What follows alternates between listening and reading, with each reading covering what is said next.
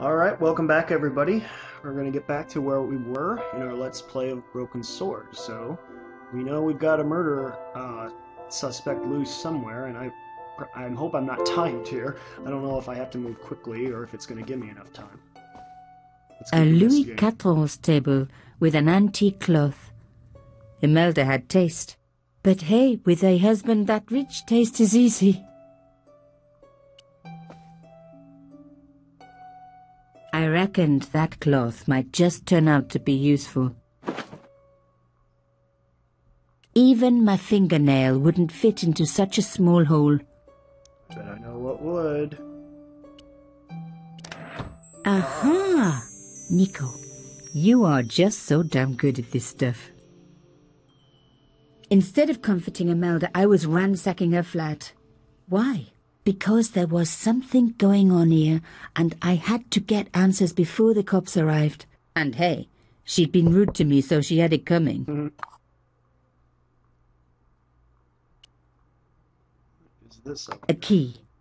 Maybe a safe key. Okay. Didn't see a safe. Probably someone hidden somewhere, maybe behind a painting. But I guess I'll go talk to the wife.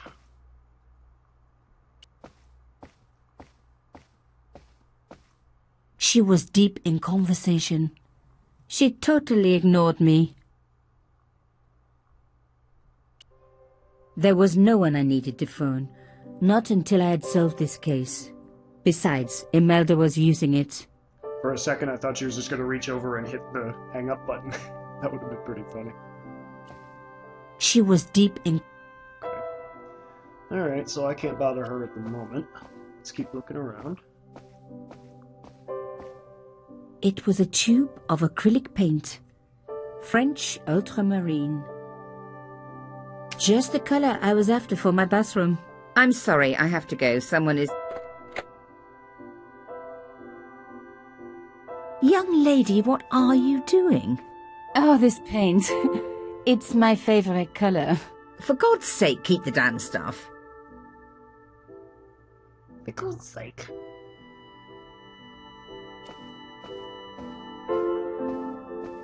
Alright, you talk. Excuse me, madame. Yes? Guess these are questions I can ask, or people I can ask about. These are items I'm guessing I can ask about. The last thing she needed to talk about was paint. Says you. I am so sorry for your loss, madame. No, you're not. You're a journalist. Journalists don't feel sorry. Not true. We shall see. How did your husband know my father? I have no idea. You didn't know him? Thierry Collard? Pierre knew a lot of people I didn't know, most of them women. Why did your husband send for me? What did he want to discuss? I have no idea. His business was his business. He never told you anything? No, and frankly, I preferred it that way. Why would a mime want to kill your husband? Good question. Pierre had plenty of enemies. Half the husbands in Paris for a start. This is quite a scoop for you. I suppose you're already inventing the headlines. Just because I am a journalist. Don't patronize me. You're all cut from the same cloth. Do you have any moral sense at all? Yes, that's why I do this job. You do it to see your name in print. As if. My editor gets the byline, I just do the work. Well, don't expect my sympathy. The police will be here soon, madame. Is there anybody you would like me to contact? Family, friends? No, I have no family. Pierre and I were... He was all I had, really. Not much, was it? The dutiful wife. That was my role. He never talked, never let me in. I know one thing, madame. What? If you want to find out who killed your husband, then you let me do the job, not the police. Why? How do I know I can trust you? Your husband invited me here today because he needed me. I think he knew somebody wanted to kill him, and he knew I could help. I doubt it was your database he was after. You're wrong. I was onto his killers already, I am sure of it. Please, you owe it to him. I don't know. All I need is a few more minutes to look around before the police come. You really do have a moral sense, don't you? I trust so few people. And perhaps Pierre really did think that you could help. Of course it wouldn't have stopped him seducing you too. Here, take this. It's the key to the drawing room next to the library at the end of the hall. It was Pierre's room. I rarely went in there. I couldn't. I was too scared of what I might find. Thank you. I promise you won't regret this. I'm digging the music. I don't know if this was in the original, but I really like it. Very atmospheric. Hold on just a sec. I'm going to edit this out later. I'm going to get out of the video for just a second so I can stop that annoying click that you're hearing.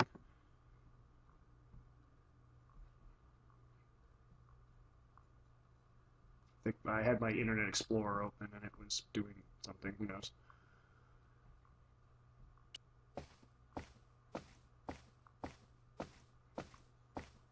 Imelda had talent, but I certainly wasn't going to tell her that. Why does she keep saying had? Is she gonna die too? This is being told in past voice, so maybe that means she's gonna kick it too. Madame Cachon, please call me Imelda. We hardly need the formalities now, do we? So, her husband took secret boat trips. Did she really need to see the ticket? Thank you. You have your own reason for taking the cloth. Please keep it. I needed to open the drawing room door before giving Imelda back the key. Imelda might not have been so cool with me poking around if I'd shown her the key I'd found.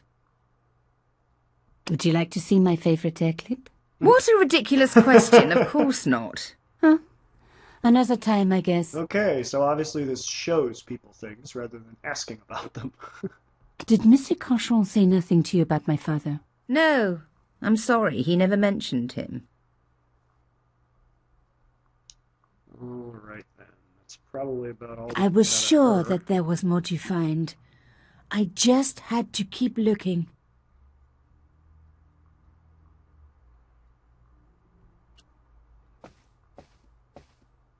I thought of leaving, but was sure there was more to find. Oh, okay. I didn't know that was the exit.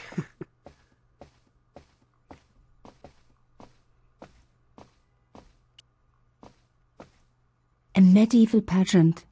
Original, no doubt. The tapestry must have cost a fortune. Something else I discovered by accident a few minutes ago before I started recording was a little hit system. Now, I'm not sure, I doubt this was in the previous version of the game, but hey, in case I get hopelessly stuck, I might not have to resort to a walkthrough. I can just kind of click there. Just wanted to give you guys the full experience of the game. I think this is the door that the key is to. A fine Baroque door. It would look great in my apartment. The door was locked.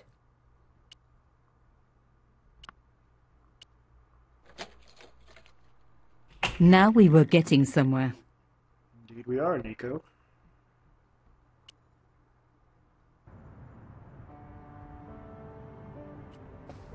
I didn't need the lights on. It was light enough already. The painting showed the Cachons together, in love. As the poet said, the past is a different country. Or did I read that in a fortune cookie? There was the very faintest of clicks.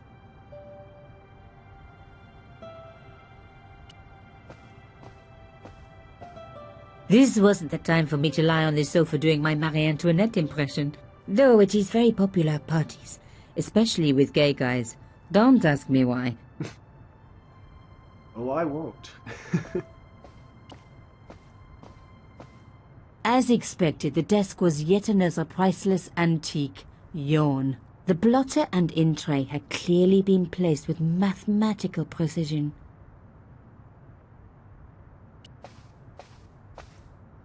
I didn't need a sheet of blotting paper. Not while it was blank. My heart skipped a beat. It was a carved elephant. But not just any carved elephant. It had been made by my father. I knew for certain because in my apartment I had its exact twin, carved into a box he had made. So Cachon had known my father. They really must have been friends. I decided to take the carved elephant. It clearly meant nothing to Imelda. I didn't want to take the tray, but I knew that I could use it.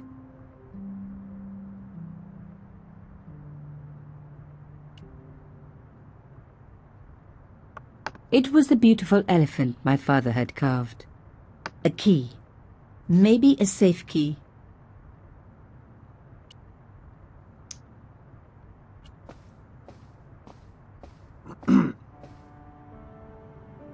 Locked. Not surprising, really. I think I could see what the game was wanting me to do over there, but I'm gonna explore a little bit first. It didn't work, but I guess it would have been surprising if it had. Not really.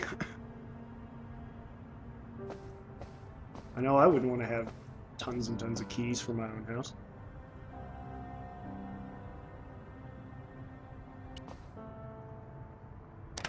Aha, I knew it. Behind the I knew picture it. was a safe.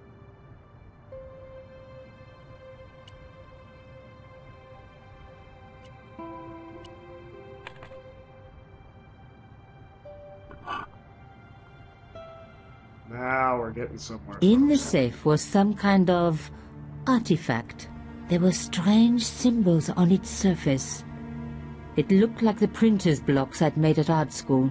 If there was one thing I'd learned about symbols, they are always important. But these symbols scratched into stone were impossible to read. I needed to find a way of printing them. At least the stone was round. But what could I use for ink? And what could I print on? Sure, I was stealing, but I knew Imelda didn't know about the artifact, and Carchon was past caring. Well, if she justifies everything. Yeah, I knew it was stealing.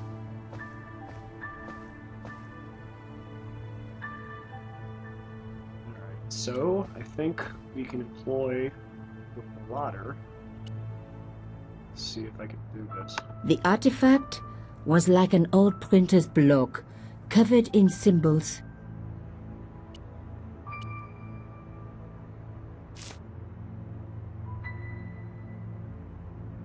I'd spread blue paint over the bottom of the tray. It was ruined. I was a very bad girl, but also quite a clever one.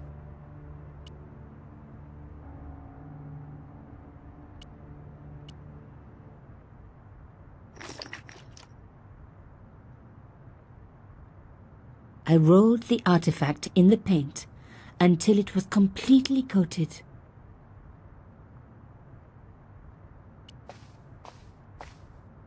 I didn't need a sheet of blotting paper. Not while it was blank. An antique tray with paint spread all over it. Not a lot I could do with that.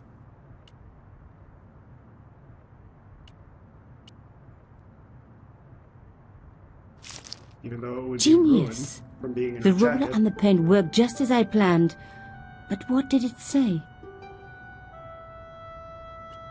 It was some kind of coded message. It read, "Sub judice."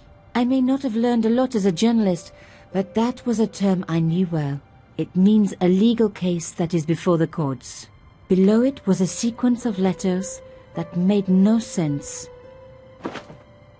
I suddenly realized there was a connection between the boat ticket and the coded message.